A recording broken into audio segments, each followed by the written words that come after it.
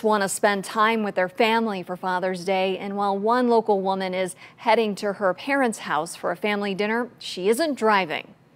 Sharon Barazine is walking all the way from Twinsburg to Cleveland Heights, almost 19 miles. She's doing it to raise money for the disease that personally affects her father, Alzheimer's. In Ohio alone, over 200,000 people 65 and older live with the disease. Sharon says it's hard watching it take over a loved one. My dad was a very charismatic and energizing person who would have done something like this himself. So it really speaks to how the disease takes the person away a little bit at a time.